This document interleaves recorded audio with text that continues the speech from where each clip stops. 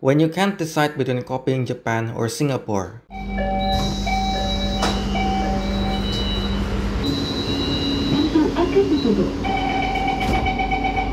This is Harjamukti, the southern terminus of the Cibubur line, and is a 7-minute walk away from Cibubur Junction Mall. But before we continue, we need to talk about the short but crazy history of this line.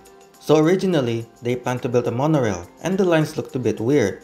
You've got one line going from Taman Anggrek to Kamang Melayu, and this slightly squashed loop line connecting Kuningan, Palmera, and Sudirman. Good thing this was cancelled, because the route layout is not very useful for most commuters, and building a monorail is sacrilege for multiple reasons that other urbanist channels have addressed. Fortunately, conventional rail was chosen along with a more commuter-oriented route. Two lines from Bekasi and Cibubur meet in Cawang and enter Kuningan, connecting two of Jakarta's densely populated suburbs with the CBD, and construction started in 2015. Though not before construction of the monorail was prematurely started, littering parts of Central and South Jakarta with now unused pillars. After multiple delays and an accident in 2021 where two trains kissed each other violently, the system opened in 2023. Frequencies, however, were not that good, with each individual line having around 18-minute frequencies, and there were multiple incidents of power going out, stranding hundreds of people inside. Sometime later in 2023, there were reports of excessive wear on the train wheels, so a lot of trains got put out of service, and the frequency of peak became every 35 minutes. Fortunately, that issue got solved, and frequencies have been gradually increasing until as of writing this video, each line runs around every 10 to 12 minutes, with 15-minute headways at the very end of the schedule, aka at night. Now, back to Harjamukti. Besides the mall that has what I believe to be the last unrenovated time zone in Greater Jakarta, it also has this bus shelter where you can take Transjakarta Line 7C, D11, and 7V to Cawang Central and Pasar Rebo. The LRT station itself is also served by Trans Depok buses to Depok Terminal, which run every 10 to 15 minutes, and Trans Pakuan feeder buses to Bogor, which unfortunately have very limited departures and only runs on weekdays. There is a very nice and wide sidewalk between the mall and the LRT station, but with very few trees. Yeah, I'm being cooked alive walking here.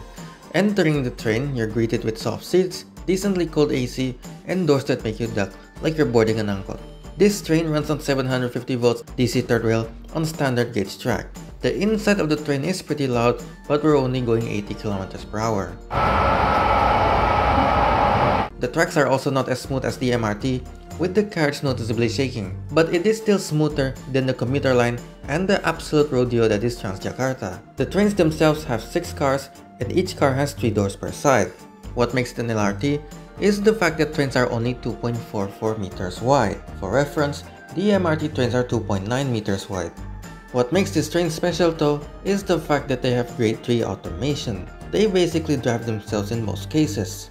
The staff do sort of take control of the trains, but only at the terminus. Anyway, Tirachas mostly has TOD and, according to Google Maps, a place to do archery. The only transit connections here are angkots. Now we have Kampung Rambutan.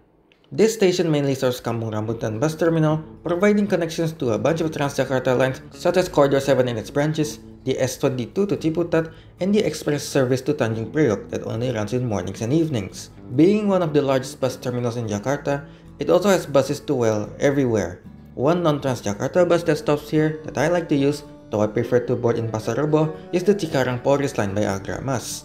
Even though I rated this line poorly in another video due to long wait times, I find that if you're going from Tangerang to East Jakarta, this is the best way to do it, and the 30-minute wait is a bit less painful if you're going that far. Now, back to the LRT. Unfortunately, this station does not provide good views of the terminal. Next, we have the MEE, one of the theme parks in Jakarta. You do need to take a shuttle bus from this station to the park, so it is debatable whether the LRT is actually the better option than just taking the 7D. The theme park was recently renovated. No, I have not been to the post-renovation Taman Mini. Right across the station is Tamini Square Mall and Makassar BRT Shelter serving Corridor 9. Moving north, we have Cawang. The gap between the MEE and Cawang station may be the largest in the whole system, being almost 6 kilometers. It's also the largest LRT station since it needs to accommodate transfers for people going from Cibubur to Bekasi and back. And the roof is colored orange. I mention this because the roof color of the LRT is not random. Cibubur line stations have purple roofs, Bekasi line stations have green roofs, and the station that serves both lines have orange roofs. Also, do not desecrate the infrastructure.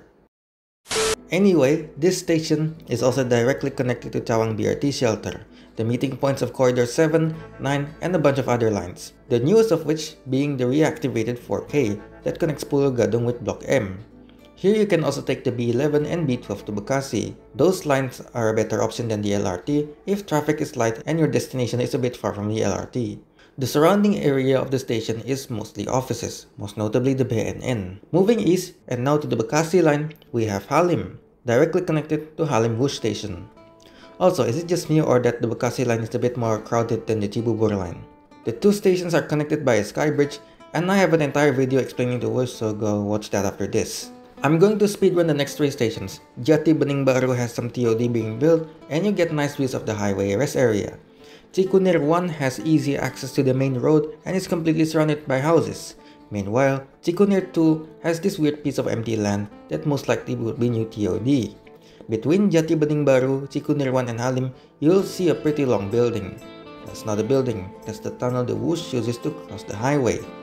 Next is Bekasi Barat, directly connected to Transpatriot Line 1 from Sumarekon Bekasi to Vida, which runs every 10 minutes. Here's the tip. If you want to go to Sumarekon Bekasi, use the bus stop that is in the lobby of Revo Mall. If you want to go to Vida, use the bus stop on the north side of the station. Speaking of which, yes, this station is directly connected to Revo Mall. Revo Mall is not the only mall here though.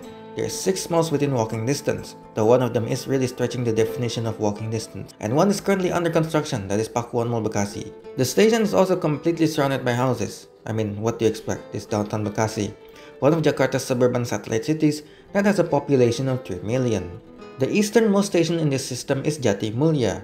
It has this nice TOD that is Grandika City, still completely surrounded by houses, and nearby is one of Bekasi's landmarks. The other one is the inverted Louvre Pyramid. Easy access to HM Joyo Martono Road, where multiple intercity buses stop there along with Transjakarta Line B21. This is also where the depot of the system is located.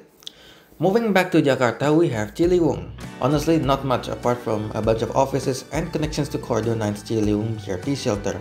The name Ciliwung comes from the fact that this station is located right next to Ciliwung River, one of the major rivers in Jakarta. Where things get interesting is Cikoko Station, which is directly connected to both Cikoko BRT Shelter and Cawang Commuter Line Station. The station is completely surrounded by houses and offices, though nearby is Tebet Eco Park.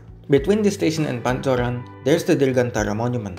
It is completely surrounded by roads and is a fulfillment of the car-centered prophecy. If you're an emerging megacity, take this warning from the world's second largest urban area. Do not copy the Americans, don't build highways, build metros. Next is Pancoran Station, connected to Pancoran BRT Shelter, serving Corridor 9. If you want to get to Block M or any other place served by Corridor 13, this is the ideal place to transfer, as there's 3 lines that go from here to Tendian. That are the 4K, 5N, and 13B. This place is mainly surrounded by offices, but there is this weird piece of empty land behind the station, and the Smesco Convention Center is a 2-minute walk away. Now, entering Kuningan, the train goes through the infamous Kuningan Bend before then entering Kuningan Station. A station that is completely surrounded by offices, most notably being the Ministry of Health. Below the station is Kuningan BRT Shelter, serving Corridor 6 and its many branches. If you want to go to Rokas, take the 6C. If you want to go to Lotte Mall, use the 6K.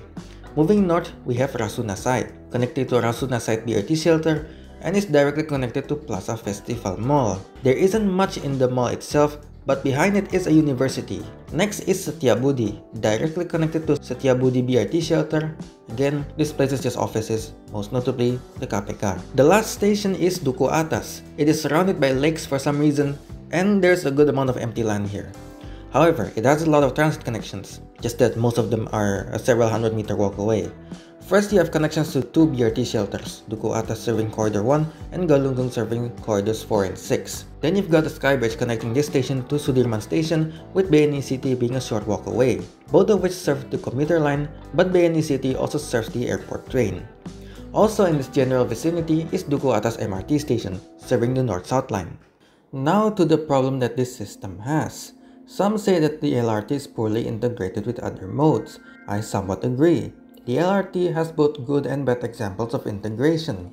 A good example would be the LRT stations in Kuningan, that have BRT shelters beneath them, and one of them being connected to Plaza Festival Mall. Shikoku is another good example, with the LRT, Transjakarta, and commuter line all being in a 250-meter walk range. A bad example would be Duku Atas, where Duku Atas LRT station and BNE City station are 700 meters apart, or how Duku Atas LRT station and Duku Atas BRT shelter are nearly 500 meters apart. Cibubur is another example of poor integration, with Cibubur shelter and LRT station being over 500 meters apart. At the very least, they make those long walks a bit pleasant, with sky bridges and wide sidewalks. Some say that the LRT is poorly integrated with public spaces.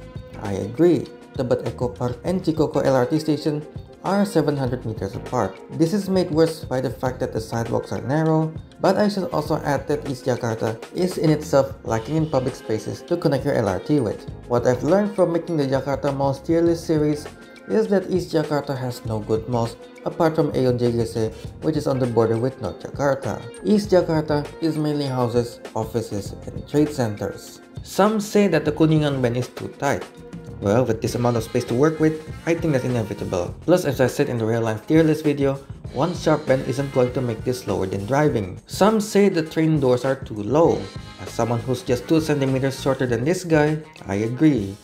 But this is a pretty minor issue. I'm not going to resort to driving in rush hour just because I have to duck a bit when entering the train. Some say that the operational window is too narrow and service should be extended to midnight. I agree. The LRT should be an alternative to the incredibly infrequent night buses that Transjakarta currently operates.